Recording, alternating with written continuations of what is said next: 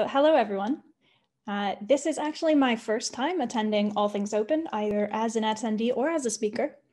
So I'm really excited to be here. I'm joining tonight from frigid Sweden, where the sun set several hours ago and it's hovering around freezing. But hey, at least I didn't have to get any jet lag to talk to you all today. So today I'm going to talk about my experiences with building products and building open source strategies. So first, let's talk about products. It's really easy when you're building products to narrow your thinking to thinking about your product and your users in a vacuum and not thinking about anything else. But your product, your platform, your company, your engineers, and even you and me, we all exist together in an ecosystem of developers and technologies. For this talk, I'm going to be calling that the developer ecosystem. The developer ecosystem is a vibrant, interconnected system of different programming languages, niche communities, open source projects, platforms, and services. And the different parts of this ecosystem, much like a biological ecosystem, depend on each other to thrive. The products and tech that I'm using to talk to you right now would not be possible without this thriving developer ecosystem. Within this vast ecosystem, your product or your tech is probably not unique or special. There's probably many others doing the same thing. But your relationships with the community and how the connections that you have to other projects, developers, and organizations, those could be. So in this talk, I'll tell you about my company's approach to open source and why you should consider taking your product development from outside of the developer ecosystem into the greater developer ecosystem. Speaking of, that little dot on the developer ecosystem is me. My name is Ari, and I'm a developer advocate by day and a D&D and video game nerd by night. I've been programming for around 7 years, but for the last few years, I've been focused on developer relations and product management for platforms and products that are targeted toward developers. Right now, I'm working at Embark Studios. Embark is a Stockholm-based game studio. We're making a pretty cool game, which you can see some of my colleagues testing here. But our long-term mission is to blur the line between playing and making. To do that, we're building tools that enable everyone to create games. But we haven't released any of that yet. What we are known for right now is our support of the Rust programming language and its open source community, and for being pioneers for Rust, open source, and game dev. And I'll get to that later. These are just a few of the Rust open source projects that we've released already, ranging from physics to dependency management. Last year, we became gold level sponsors of the Blender Foundation, a free and open source 3D modeling software, which we also got the entire studio switched over to use. We also hired 2 engineers to work full-time on open source projects, and we support many others through monthly sponsorships. All of this work is the result of our decision to build an open source strategy early on, before releasing any products to the world. This may seem a little bit backwards, especially to someone like me who works in developer relations, usually with finished products. But we have an ambitious vision to change how games are built. And we think the only way to get there is to start with a strong open source strategy. We simply can't do this on our own. As an example, after we started with an empty hard drive in late 2018, our projects have already grown to depend on over 500 different open source projects. I'll get back to Embark later. First, let's talk about products. So in your typical early product teams, you're going to focus on hiring product, engineering, and design folks to get a first version of your product out to market as quickly as possible. But I mentioned I work in developer relations, so let's look at how that usually fits in. Developer relations, or DevRel, usually acts as an interface or a communication line between your company and the community. And here I am vastly oversimplifying what community means, but that is a whole other talk. By hiring some DevRel folks for your product, you'll have technical people who can help out your technical users. In an ideal world, that DevRel team will also bring back insights and feedback from users, which can help to improve your product. But all of this usually doesn't happen until after you have a product and those users. Otherwise, who are you relating with? So in DevRel, there's some problems that are pretty easily solved, like which events to attend, which sticker manufacturer to use, or which languages to write your tutorials in.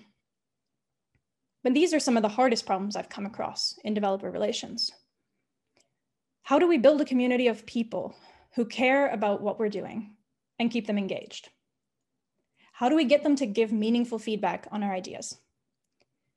And how do we build long-term collaborative partnerships with different people and organizations?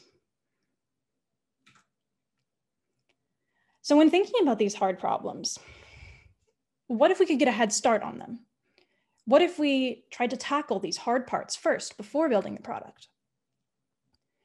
If you add developer relations or community roles early on, you could develop your product with its place in the ecosystem already in mind, and while helping that ecosystem and community itself grow and thrive, all while you're collaborating, helping, and receiving help from other people in the ecosystem.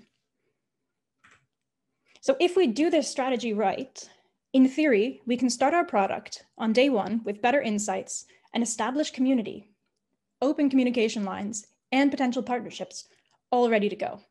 That sounds great to me, makes my job a lot easier. So how do we do it?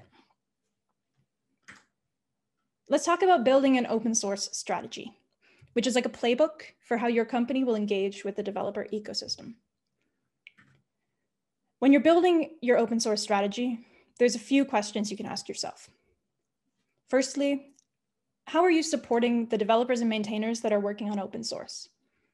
Maybe you're sponsoring projects or allowing your engineers time to work on issues.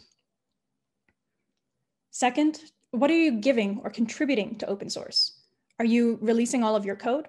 Are you writing posts or white papers or otherwise sharing your knowledge?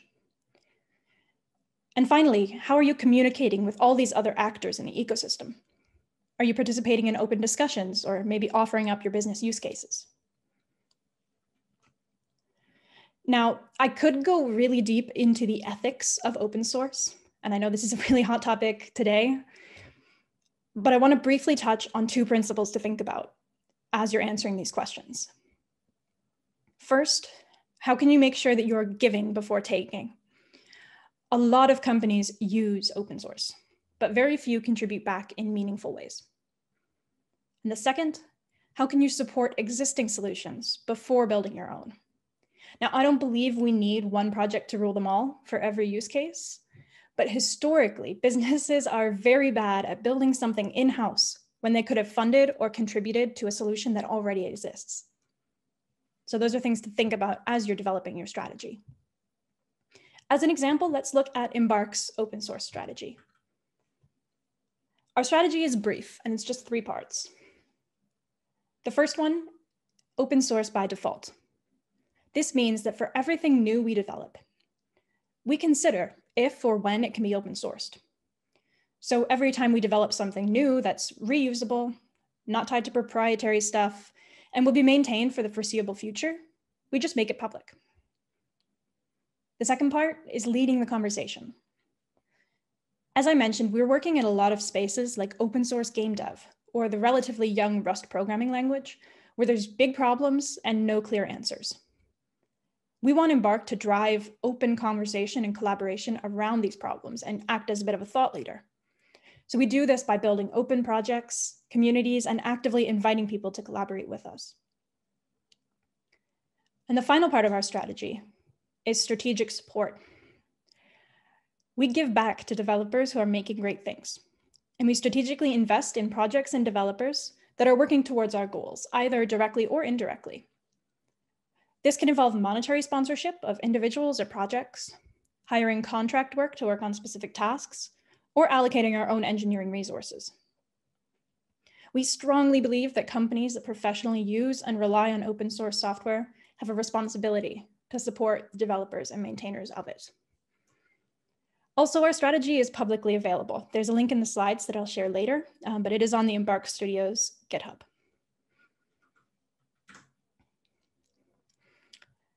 So at developer relations conferences, where I can normally be found, there's always at least one talk about how hard it is to measure the impact of DevRel.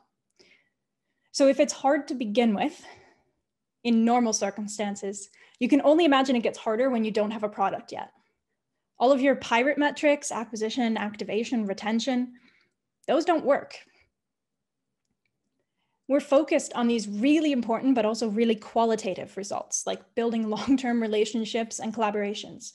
And these aren't as easy to track on a dashboard as acquisition or retention, but I cannot stress how important they are. So let's give you the results. And I could go on and on about how our strategy is great, but I'll let it come from the community. This first image is one of my favorite quotes about us, and it came just after we announced our sponsorship of the Blender Foundation. It reads, "Embark Studios is an established supporter of open source software with a blog post extolling the virtues of open source tools and an online portal dedicated to its own open source projects." I was really excited about this because it was only a few months after we started working with open source, and already we were getting a lot of recognition. Others use fewer words to express how they feel, like this Reddit user, but nevertheless, they follow every single project we release. And there's lots of people who've told us about how much they appreciate what we're doing in the community. And this has an impact. The biggest theme that I've noticed is how strongly we've been able to build up a reputation in the community. Every time someone utters game dev, along with either Rust or open source in the same sentence, it seems that Embark is always brought up. People are excited to see what we're building in the space, and I am so excited to show them sometime soon.